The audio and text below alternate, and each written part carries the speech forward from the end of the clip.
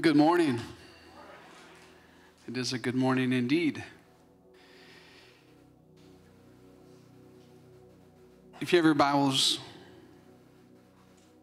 turn to 1 Samuel chapter 13, starting with verse 13. I want to have you guys stand this morning for the reading of God's Word.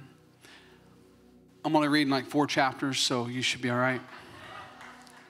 No, just for this first part. 1 Samuel chapter 13, verse 13. Samuel said to Saul, "You have acted foolishly. You have not kept the commandments of the Lord your God, which he commanded you. For now the Lord would have listened. He would have established your kingdom over Israel forever. But now your kingdom shall not endure. The Lord has sought out for himself a man after his own heart, and the Lord has appointed him a ruler over his people because you have not kept what the Lord commanded you." Let's pray. Father, let us be a people after your own heart. Let us be a people, God, that will obey every commandment that you have for us. God, that we would not walk in disarray, walk in the wilderness, Lord, but we would walk in the fullness that you have for us, each one of us. For here we see that, God, you had taken away something that a man could have had for lifetime and generations. But because of his disobedience, your spirit did not remain upon him anymore. Father, I pray that we become a people that long for the Spirit to remain upon us, within us, and flow through us. That we remain a people, God, that we become a people that is so excited about the Spirit, the presence of the Spirit of God being in our services. That we not push him away or push him out, but that he is center, that he is most important every time we gather together. The Holy Spirit that shows us, that leads us, because he knows the will that you have for us. So I thank you this morning, God, and I bless you this morning. In Jesus' name, amen. All right, you may be seated. Good stuff. Listen, if you have your Bibles, again, does anybody pack their Bible to church? Anybody bring their Bible? I mean, I know we got them on our cell phones, but it's really good to have like a physical Bible. I love holding my Bible. I like hug it. I'll hug it and kiss it, and it's really cool. I have my tablet too that I use, and I have my phone and all my other stuff. I've got several Bibles that I look out of. But I want to talk to you this morning about a challenge I feel like the Lord has for each one of us, that we become sons and daughters, that we become men and women after the heart of God. And I want to talk to you this morning about what that means, what that looks like, having a heart of God. Because we know the things that David did. We know the things that David went through. Yet God saw him as a man after his own heart. Because he didn't look at all of his faults and failures. He looks at the heart of man. And we're going to go into that this morning. I'm reading straight from the Bible, so here we go. This is an NASB version, starting with verse 1 of chapter 16. Verse 1 of chapter 16. It says, "Now the Lord said to Samuel," we just read about Samuel being able to, given this, thank you, Faye, given this, Samuel, given this decree or what have you to Saul, that he was no longer going to be blessed because of his disobedience, because of his foolishness. And here we have Samuel. It says, "How long will you grieve over Saul, since I have rejected him from the king from being king over Israel. Fill your horn with oil and go. I will send you to Jesse, the Bethlehemite, for I have selected a king for myself among his sons. God is looking for you, sons and daughters that are willing to have that kind of a heart that he can use you and take you and walk you into this world and introduce you to the things of the world, the people of the world that he wants for you to touch and minister to. That's why he needs us to be a people with our hearts sold out totally to him. But Samuel said to him, how can I go? When Saul hears of it, he will kill me. And you guys might think that. When you go through something in life, you might think, well, how am I going to do this? Because if I do this, this is going to happen. This is where we're going to learn that obedience trumps everything. Obedience to Christ trumps everything. Whatever God says for you to do, do it. Watch what happens when you do it. God will always make a way out before the fall, and he will always make a way for you. If he's called you to do something, he will make a way for that something to happen. He's going to every time. We're going to have to trust him. We're going to have to lean upon him. Even when we don't see it in our own human eyes what the outcome will be, we know then trust that God will give us the outcome that he's called for us to have in that situation. Listen, and it says, how can I do this? He'll kill me. And the Lord said to him, he's making a way right here. He said to him, take a heifer with you and say, he's not lying because he is taking a heifer with him, and say, I have come to sacrifice to the Lord. So he's like, all right, we can do that. We can grab a heifer and take it, and we'll go do it that way. And because he knew that Saul would have killed him, but this is a whole different avenue. So the Lord's making this way, and he said, take a heifer and go and say that I have come to sacrifice for the Lord. And in verse 3 it says, and you shall invite Jesse to the sacrifice. Jesse's the son, the father of David. And I shall show you what you shall do. And you shall anoint for me the one whom I designate to you. Now listen, this is important. I hear so many people saying that God said this and God said that and God showed me this and God showed me that. I wish that you would just stop saying that and just start doing what he said to do. Because we say it and then we proclaim that out and then we just say it like God said this and God said that. But watch what how your life is going in those God saids. Is your life being filled full of obedience and flourishing, or is your life going on a downhill slope? Watch when you say God said this, God said that, because it is very important that you know the will of God. It's very important that you hear the voice of God for your life, because he's getting ready to anoint this young boy, and this young boy and this family has no idea what's getting ready to happen. They have no idea that he's going to anoint him to be king. That's between him and God. But check this out. So we have to hear the voice of God well. Try it out. Like if you say in your heart, the Lord said this, before you tell someone else that, see what happens with the Lord said. See if it actually comes to pass. And you can say, the Lord said this, and I did this, and this happened. But a lot of times I hear people say, God said this, and then their life's just a mess, and their life goes to a mess, and they go downhill. Before you start sharing with everyone else what God said, make sure it's him that said it and not the world, or not the enemy of the world. And it says, Samuel did as the Lord said and came to Bethlehem, and the elders of the city trembled to meet him and said, listen, they were trembling to meet him and said, this would be like, they asked him, are you coming in peace? This would be like the president of the United States pulling up in front of the church with an entourage of law enforcement and his bodyguards and all those things pulling up in front of the church. And we're in here going, what's going on? And, with the president of the United States. And I would think, is he here to kill us all? What's going to happen? I don't know. I mean, like, why would the president pull it? But this is equivalent to that, to something like that. This man, Samuel, was so well known throughout the region and country. When he showed up somewhere, there was something getting ready to happen. And so he shows up and these guys are trembling. And what he says to him here, he says, I want you to consecrate yourselves. Consecrate means that you clean yourself up, that you get yourself ready, that you change your clothes, you put some new clothes on, and you change your way of doing things. Change it up and get ready, because I'm getting ready, the Lord's getting ready to do something in your life.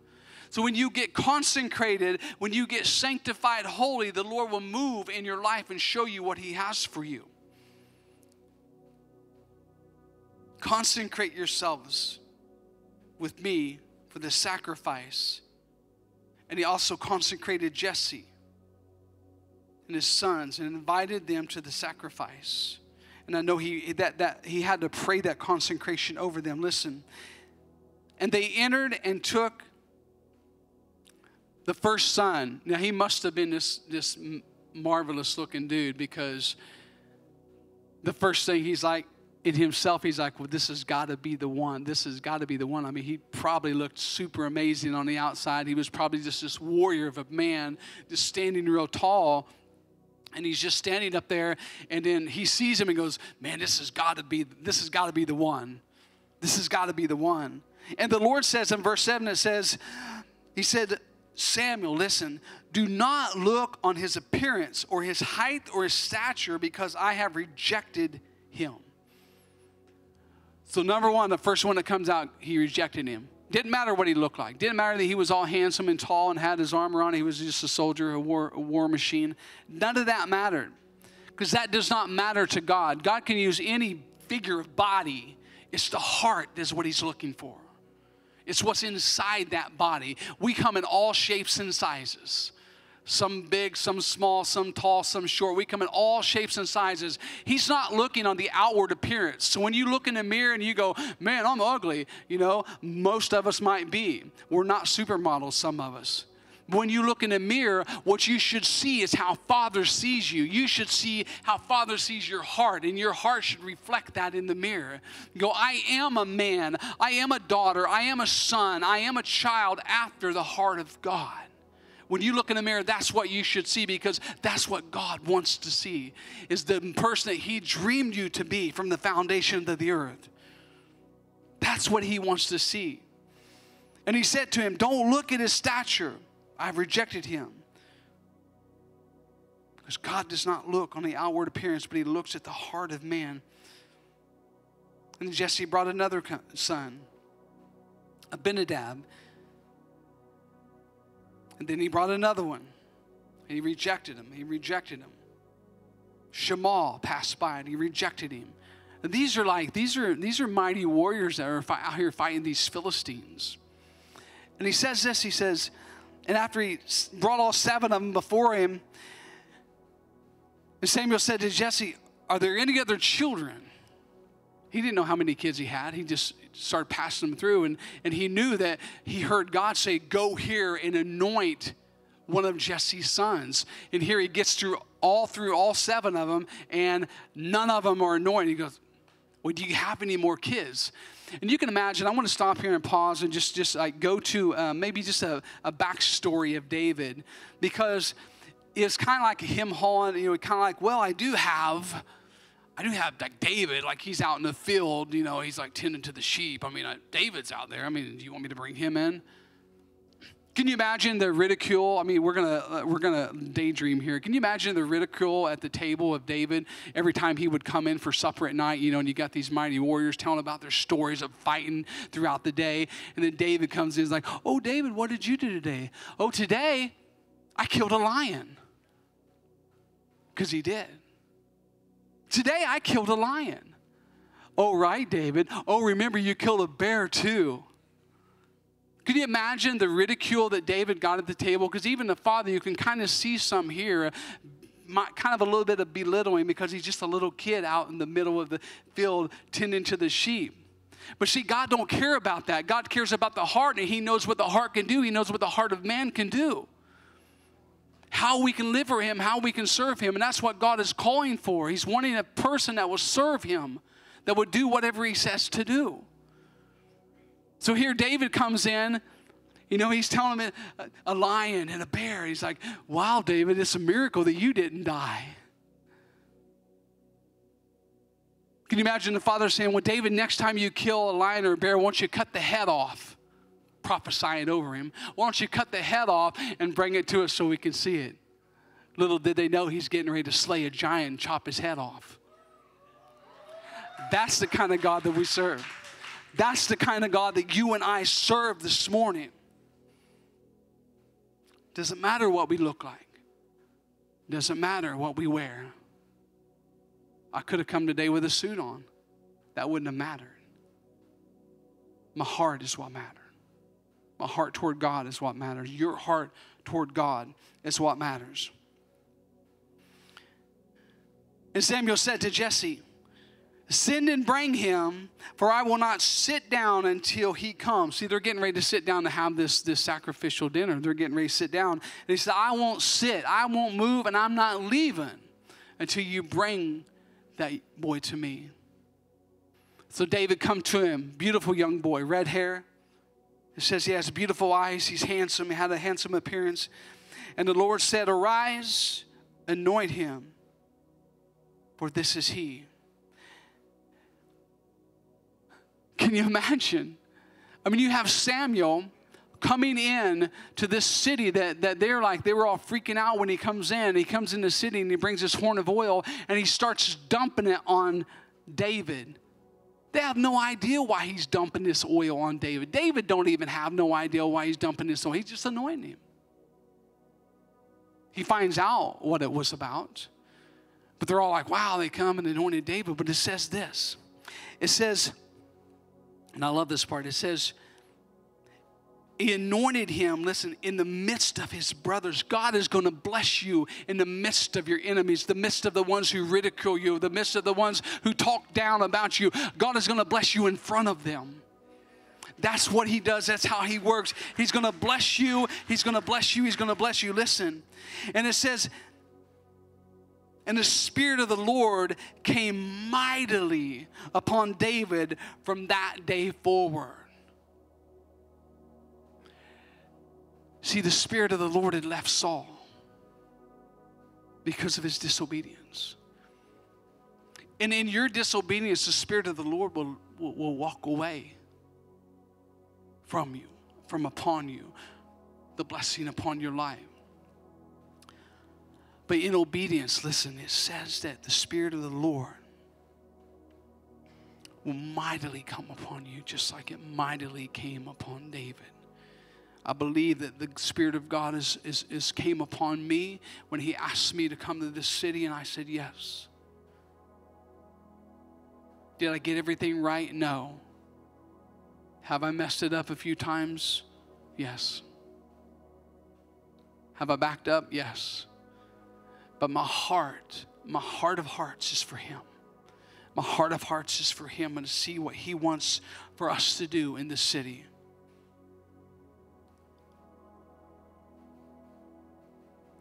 See, David didn't know, and we talked last week, that we don't know what God has for us. David didn't know that he was going to go slay a giant. You know what David did after this meeting? You know what he did? He went back out to the field, and he waited. He waited. Sometimes we don't even want to wait. We're like, okay, God, you said I could have it. I want it now. You said I'm going to get it, so I want it now. But God says that we must wait sometimes. We wait for the blessing. We wait for him the right time, because he knows the right time, the exact time. When you're living for him, the exact time and the exact moment, when that all lines up, then he's going to go, okay, now.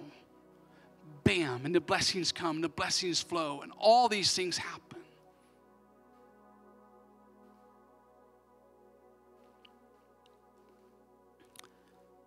Some of you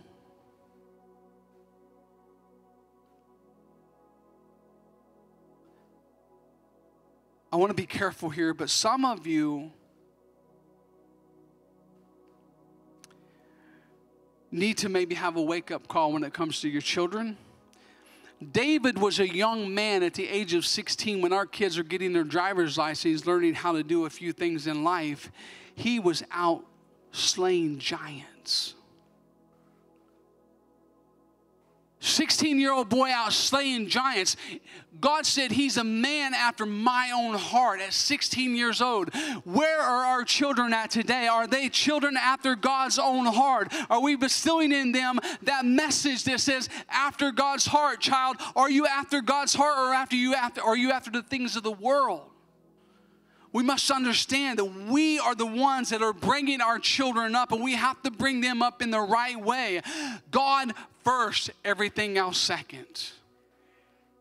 Everything else second. I mean, everything else second to God.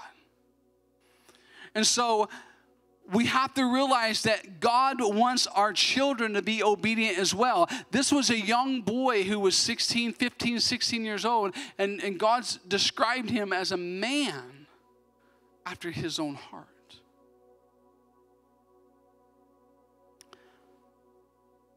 So where are we at this morning?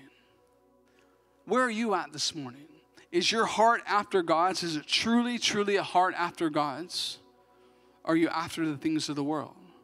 And it's okay to have things in the world. I'm not saying that at all. You can have all the things in the world that you want to have, but they cannot come before God.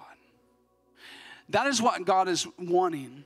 So if you have your Bible still out, turn to Acts chapter 13, verse 22.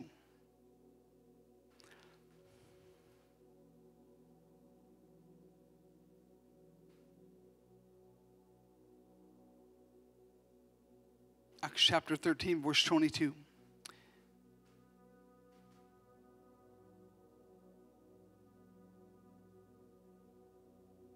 Before we go here, I want you to know David, he slew a giant, and then he got invited to the house of Saul, to the king's place. Because when the Spirit of God stopped remaining on him, he was tormented to the point that he was in pain and agony. And if your life is like that, ask God to come upon you. Ask the Spirit to come inside of you. Ask Jesus to forgive you and cleanse you. Because there's something wrong. When you're living in that kind of torment that he's living in, something's wrong. And you need to identify that and get to the point of repentance. God is so blessed when you repent. He's so blessed when it's such a sweet fragrance to him when you repent of your sin. I don't care if you mess up 29,000 times. He's wanting the repentive heart. Jesus said, I am the way and the truth and the life, and no man can come to the Father except through him. But Jesus said, I am an advocate for you. If you sin, if you fall down, I am the one that you go through and you can get back up. See, he's not going to leave us down. He wants us to always be back up. So never let the sin take you down and then take you off track and just get you in a place that you shouldn't be. Say, God, forgive me of that sin. No matter what it is, say, God, forgive me of that sin. I repent. And just repent. Do it right. Don't repent knowing that you can repent and do it again. Repent in the way that it breaks your heart so bad that you cry and cry out to him. Say, God, I don't ever want to do that again. Whatever it is in me, Greg Locke, go to Greg Locke Monday. Whatever it is in me that's causing me to live like this, I don't want it. God, take it out of me. Sanctify me holy. Consecrate me for you, Jesus, to do what you've called me to do. So he called David in, and David comes in and he plays because he was a master musician. He's out in the field learning how to play an instrument while he's watching over the sheep. His name got around because they said, well, there's a young boy that plays the harp, and he can come in and he can play, and that's going to help. No one else could soothe him. He's throwing everybody else. Get on out of here. I need somebody here that's going to help me. Don't just say you have power. Have power. Don't just say you can do this. Do this. And so David comes in, and David plays the harp for him. And what happens? He's soothed. His pain leaves. His headaches leave. And David goes away, and it all come back again. He call him back in again. But David did not have an agenda. Go, well, I'm in the house. I'm looking around going, this is how I'm going to arrange it. This is how I'm going to do it. This is how he honored the authority of the house. He honored Saul. Even though Saul had not honored God because he was a chosen man of God. He honored him. Even though Saul chased him and tried to kill him, he honored him. David could have killed him several times. You remember Saul was in the cave one time going to the restroom, and David was right there hiding down, and he reached up and he cut a little bit off of his garment to let him know, I could have killed you, but I didn't. But David is a little boy. He didn't have this agenda. Some people come to church and come to the house of the Lord and they have an agenda. I want to be on the platform. I want to be seen. I want to be known. No, you don't. Really, no, you don't. You want to hide as deep in the places you can grooves as you can hide, because you need to let God have every bit of that light, and you need to take zero of it, because it's all His. It belongs to Him. And David wasn't a man seeking after the light of God. He was doing what God called him to do. He was doing what God told him to do. And that's what the Word of God says in Acts here.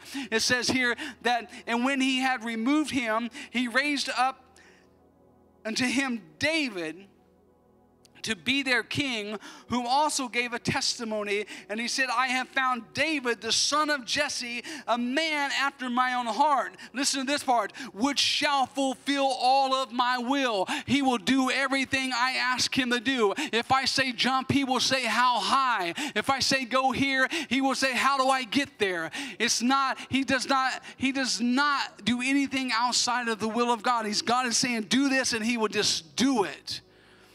David messed up. We watched him mess up so many times, stealing a man's wife. He had a woman for every day of the week. The concubines floating through his palace. Woman for every day of the week David had.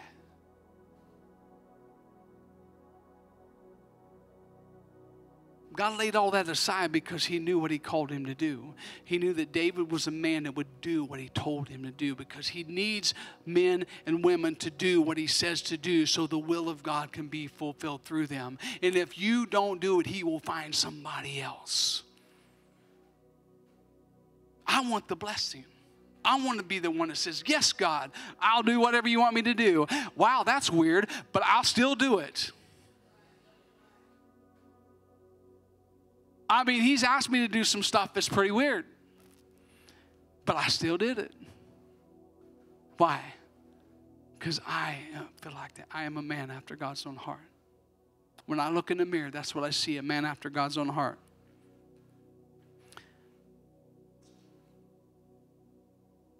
I don't see this old bald guy. I just see a man after God's own heart, loving him with everything in me.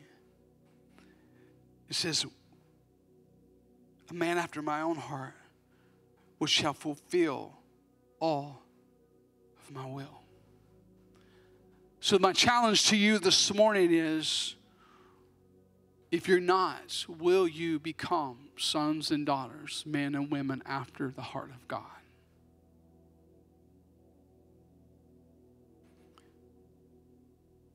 If we don't get to that point, the train wreck is going to continue to happen in our life.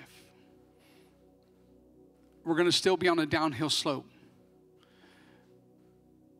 You can say all day long, I'm good, I'm good, I'm good, I'm good. And everyone in your house knows you're not. And the seers of the world know you're not. So why don't we stop saying, I'm good, I don't need anything. Why don't we start saying, God, whatever it is in me that's not of you, I want it gone today. I want it gone right now, God, because I want to be a man, woman, son, and daughter after your own heart. And I know that, God, when I do that, you're going to bless me beyond measure, God. You're going to step into my life. You're going to hang upon my life and show me all that you have for me. And, God, even if I have to wait 20 years, 25, 30 years, God, to receive that, I will wait. I will wait upon the Lord, because God says those who wait upon the Lord will renew their strength and fly. And God will take us places that we never thought we would go. But we have to give ourselves to Him. We have to consecrate ourselves. if you're not sanctified, holy, taking the sin desire out of your heart, come up and get that sanctification this morning. If you're not consecrated to God, if you haven't changed your clothes and you got saved and you're still wearing the same stuff and you're still wearing the same garments, don't be dismayed because there's something in your life that you are going to miss out on. Don't be like Samuel and just sad because Saul is not. Don't be like Saul or Samuel and be sad because Saul is not going to be king anymore. Don't be sad because the things in your life are not going to be no more, but be excited because God has something for you. He has something for you this morning, and it's a blessing that he wants for you. It's a blessing that he has for you. If you would just get yourself right before him, so many of us will wear the same clothes and wear the same thing. You know, remember when Peter got out of the boat, when he denied Christ 3 times, he got out of the boat, and 3 times he put his jacket back on and dove into the water and went to the shore where Jesus was cooking him breakfast. And Jesus asked him 3 times, do you love me? And he said, yes. Do you love me? He said, yes. Do you love me? He said yes. For the 3 times that he denied Christ, 3 times he said, yes, I love you. Yes, I love you. Then do this. Then do this. Then do this. When you live for God, there comes a doing to what he's called you to do. Don't be those people that say, I'll be there and never show up. Don't be the people that say, yeah, I'll do that and never show up to do it. Be the people that, man, I don't know if I can do that. Man, I don't know if I want to do that or not. Then you show up and do it. Be that kind of a people, or just say yes and do it. But if you're not sure, say no and then just say yes later and go do it. Don't be a person who says, oh, because of the save face, oh yeah, I'll be the one to do it. Oh yeah, I'll give it all. And give nothing. Don't be that person this morning. I'm going to let you out early. Let's stand.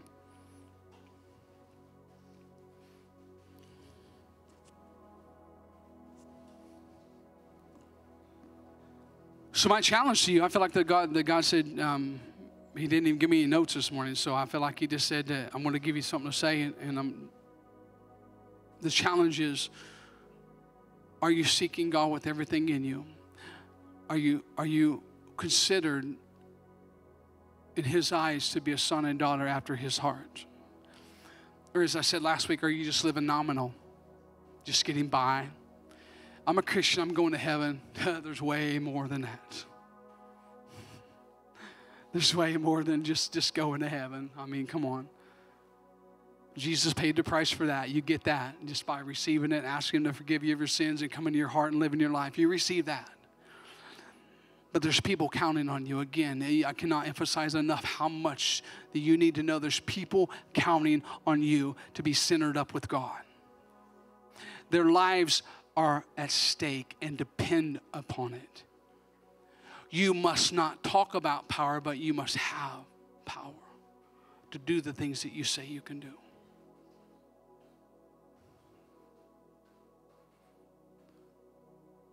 If you're not sold out all the way, be honest with yourself. You right now I'm asking you, it's before God. He's watching down over us right now, and he's asking the question through me, are you, in my eyes, God is asking this, a man, a daughter, a son, a child after my own heart? And if the answer is, God, really, I'm just getting by. I'm just trying to get by and pay my bills and do the best I can do.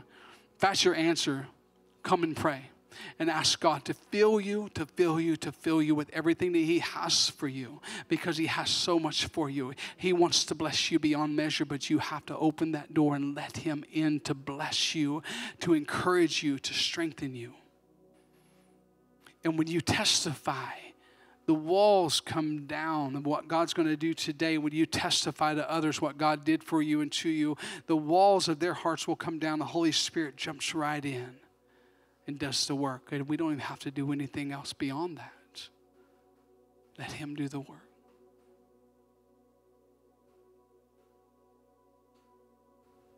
So we're going to pray. We're going to open up for altar. Listen. Don't get up. Don't just come down and go, okay, God, forgive me, and get that fixed. Listen, we're not here to get a fix. We're here to be fixed. It's just the way it is. We're not here to just like shove a needle in my hand and fix me. No, make it last a week, make it last 2 weeks. We're here to get fixed. Final. Let this be the final fixing. And then when you mess up, you get back up and you just keep going. But let this be the thing. Your life should go uphill from here on if you are honest with yourself and honest with Him. Let's turn the ambient music up.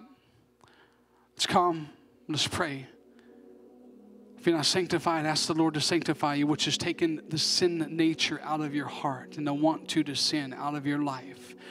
Some of you have stopped sinning, but you still have that want to, that desire. Man, I still want to go back to that. Or if something goes wrong in your life, you're like, well, I'm going back to that. I'm going to go ahead and do that again because that's where I'm at. This is what I'm going to do. You get mad and throw fits and whatever. We cannot do that anymore. We cannot continue to throw those fits and go, well, I'm just going to go back to this and go back to that. No, you've gotten rid of this and got rid of that. God has so much more for you. I could just keep going. Come and pray. Be honest this morning. Be honest with yourself. Because look at your life and see where your life's at. Look at your children's life. See where it's at. Break it off. That whatever it is that's dragging you down, dragging your children down, dragging your family, it's not for you anymore. Let Him have it. Give it to Him. Trust Him with it. And have a good week. In Jesus' name.